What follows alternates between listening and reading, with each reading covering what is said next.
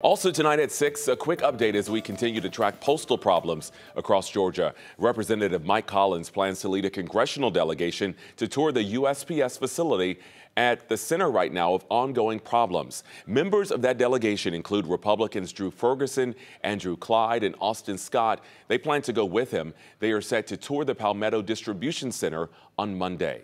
Well, just last week, Democratic Senator John Ossoff, you might remember, toured the same facility. He says he got a chance to sit down and talk with local management, and he plans to continue putting pressure on Postmaster Louis DeJoy to improve delivery times here in Georgia.